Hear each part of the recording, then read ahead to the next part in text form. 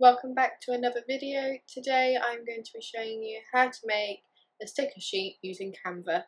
So I have Canva open, ready to go, and the first thing you're going to need to do is create a new design using the button in the top right corner and clicking A4.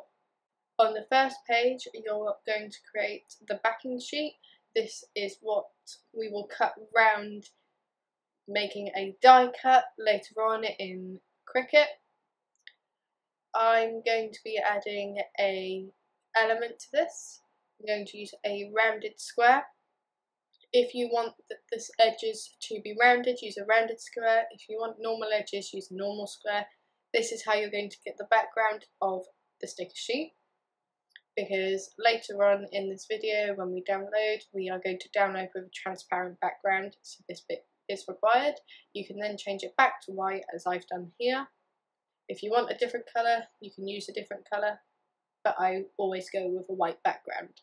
Once you have done that, you then want to add all of the information you want to be on the sticker sheet but not printed. So for me, that is my logo, which is just a simple brush stroke that is in the blue on colour theme, and then Chloe May Creations written over it in a particular font. Once you have done this, you then want to duplicate the page. This is so that you can still see where everything is, and I delete the background again because I no longer need that, and I leave the logo just so that I can see where it is on the sheet so that I don't overlap anything when designing the stickers. So now I'm going to use the Canva elements to create my stickers, and I'm going to use abstract shapes for this one. I'm also going to add some text to these, and I have sped up the video so we don't waste too much time on me fussing about. So now you can see we've got the two separate pages. You're then going to want to go to Share, Download, PNG, Transparent Background, and then download them to your computer. Then you're going to want to open the zip file ready to go into the Cricut software, where you're going to create a new project, and then you're going to go to Upload Design, and drag across the files.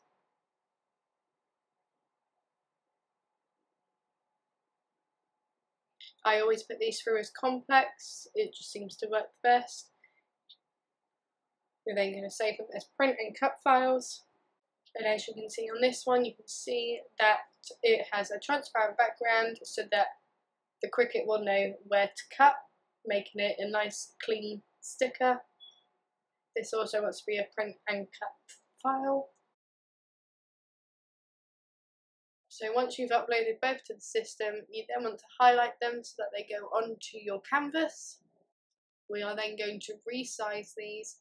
I've got mine in inches, so it'll be 4.5 by 6.6, I believe, for the background, and then the stickers themselves will come out slightly smaller because you're removing where the logo is. So the background has been done, and now I will shrink down the stickers to match. So you can leave them as they are. This will cause them to have no edge to the stickers. I personally prefer to have an edge to the stickers where they show a white edge. So you can do this now in Cricut using the offset, and I set mine to 0.5.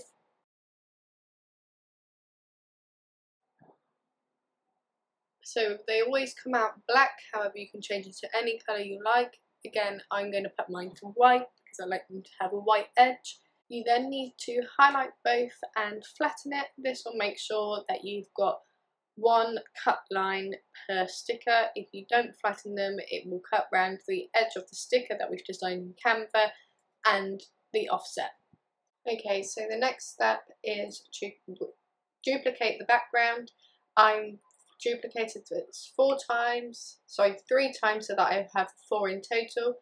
You're then going to centre these. This will make sure that the cut is in the exact same place every time, and then you're going to attach them all together so they become a group.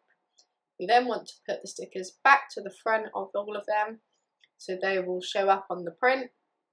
And again, you want to centre those, but only centre those in the middle. You don't want it to cover your logo.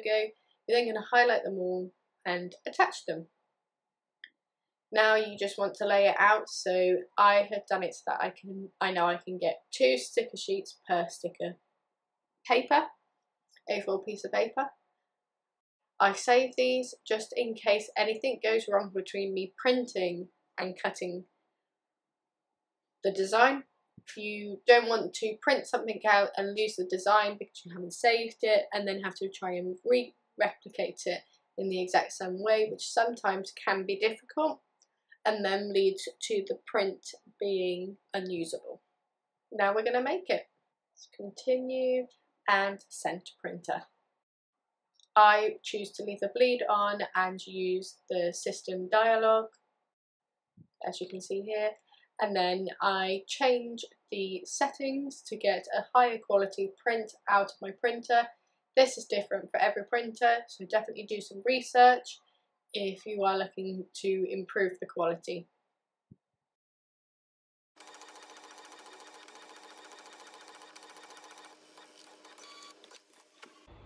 So as you can see on mine, I've got a dial. This is the Cricut Explore 2. And mine comes with all of these settings. So I just turn this one to vinyl. And I can double check that on my screen, which you can see.